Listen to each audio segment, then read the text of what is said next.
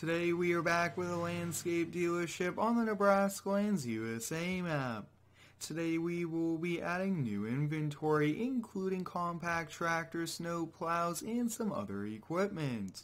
Over the last few days, I have made some organization changes here to the lots. Let's take a walkthrough of those before we get going. The first thing I want to take a look at is our showroom. I was able to get a few mowers and a few other things inside. Inside the showroom, we now have a walker mower, a bobcat walk behind, and on the other side we do have the Skag leaf blower along with a John Deere stand-on. Now I do want to try to put a bobcat in here, but it's pretty cool that at least we could have some equipment inside. Another few things I did was kind of rearrange this row over here. Some of them went inside while some of them is going into storage. So we have this big storage area here, which will also be for repairing equipment. We do need to get some equipment lifts, some toolboxes, things like that in the coming weeks. But over here to the right hand side, I just kind of tucked away some equipment.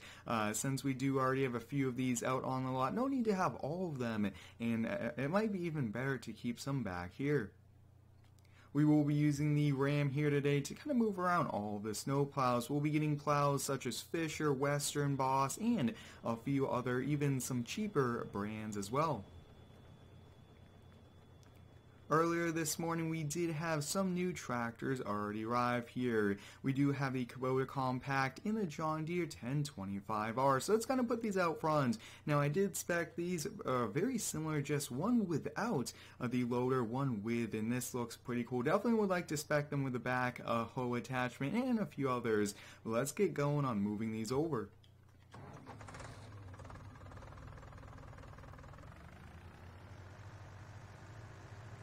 You guys have shown a lot of positive feedback and support for the landscape store, and I think we'll be calling it Midwest Landscape. I think that will be an overall pretty neat name for it. And we'll switch over here. Let's do the Kubotas first. Really do like these without the cab, and we do offer the little bit bigger tractors with the cab as well. The goal here with this store is to be the one-stop shop for all of our companies that are local and other companies to come in and buy all of their equipment, from the machines to the attachments to also the trailers. This summer I definitely want to completely redo the 1025R and the Kubota and release them to you. These will be pretty awesome out front. Now, these will more than likely sell within the next few days. They're just pretty popular.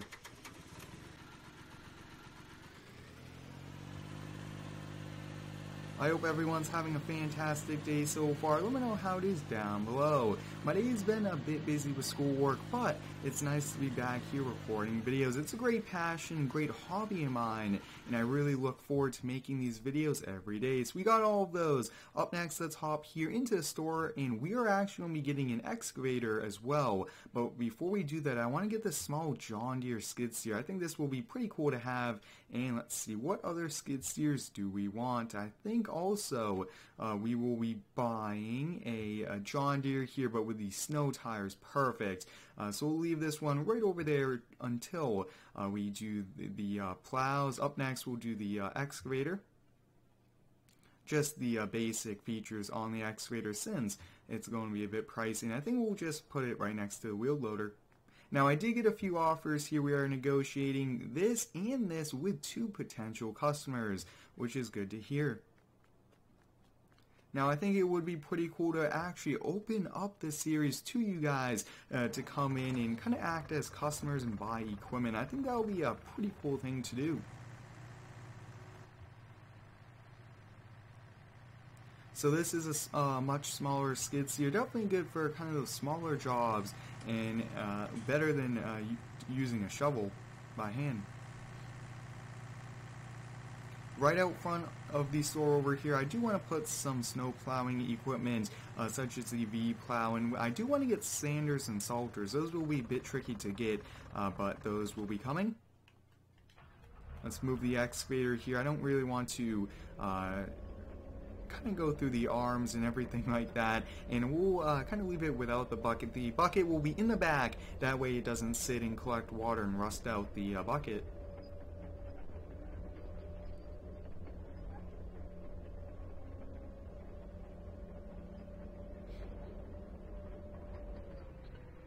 And that seems to be good right about there. Let's come over here now and buy some plowing equipment. But before we do that, I do want to check really quickly. I believe that I did add a truck. Looks like I actually did not, which is okay. Let's come over here. We'll buy a few Western wideouts.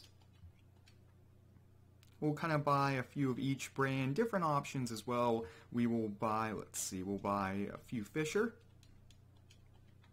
We'll buy the Boss V plow here. Now I actually want it with the wings and I want it in stainless steel. So we'll do the stainless and then we'll do one powder coated because the stainless is a few $1,000s more and we want it to be that any of our customers, there we go, that looks awesome. So we have the poly, the stainless for that, and let's do the same for the Boss skid plow. We'll do one in stainless with the wings and one without.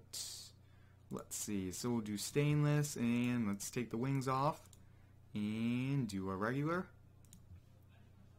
And let's see, do we have a different color we could use? Perfect. And we do also have this plow. It is a little bit cheaper, it's a different brand, but we still have that as well. Perfect. And looks like we do have everything. Now this skid steer does have snow tires on it, which will go right along with the plow for it, which is going to be nice. That's kind of why I configured this. Now I actually want this one out front. I think that this will probably sell quickly, this setup.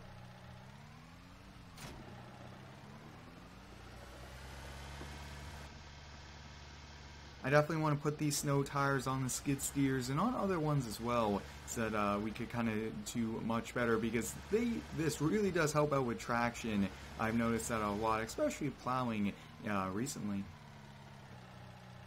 Now I actually think it would be pretty cool to do a video plowing out our landscapes store. We have a ton of equipment. It would be cool to kind of shovel them out, move them around, and really get the lots cleared up. Now any duplicates of the plows I will actually just kind of put inside. That way they are kind of out of the weather.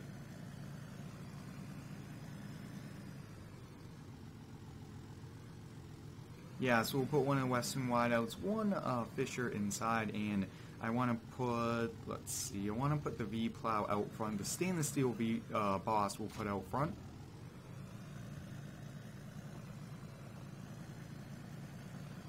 I'd like to thank all of you guys for the continued support here on the daily videos. I really do enjoy uploading every single day. It's a great hobby and it's a lot of fun. And I do post every single day on Instagram as well, if you guys want to check me out over there.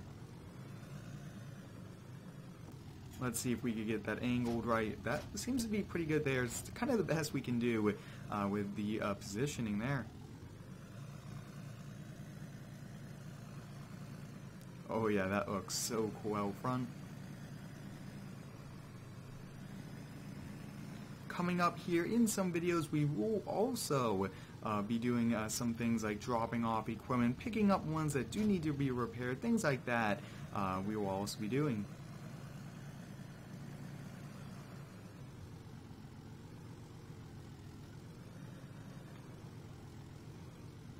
Let's see, I want to put one kind of right out front like that, and I think we will hold off on some of the other ones. That's just a lot of moving with the truck. I will probably do that off camera, but I do want to buy a few more Bobcats. We did get some requests for some different specifications as well, so let's come over here to Bobcat. We'll get all of the features, just I want the different kind of wheels on it was what they asked, and we'll get 4 weights, and let's see.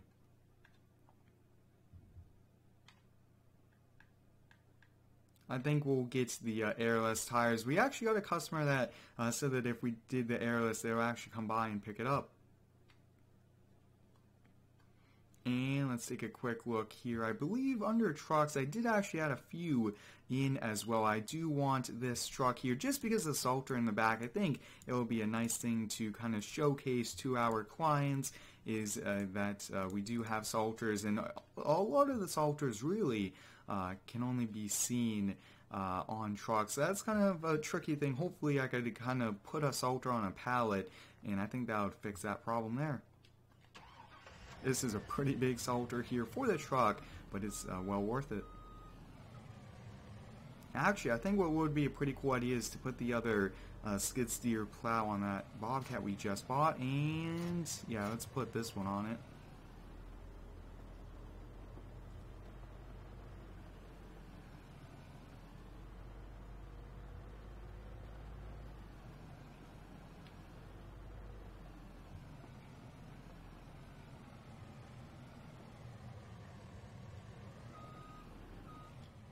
I actually would like to park that right outside this garage door, and since it's big, we could make it work here as well.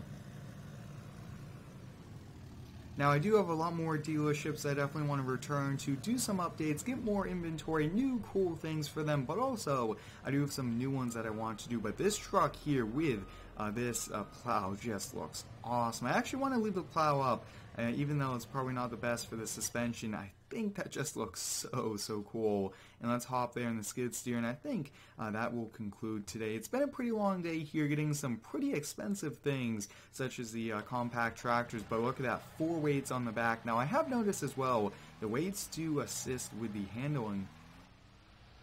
Now we do have a small 3-4 part video series coming of a construction job. I'm currently just doing the final touches there on the idea and the equipment needed for it, and I think we'll probably start that on Monday. That way you guys have 3 days in a row and we get to finish that job next week.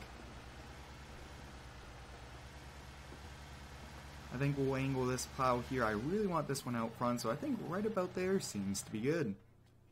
It's been a busy day here for us at the store. We got the showroom all set up, and we got to add a lot of cool equipment, all of these tractors here, a lot of plows, and I can't wait for what's to come. Thanks for watching. Stay tuned for the next one, and subscribe for more.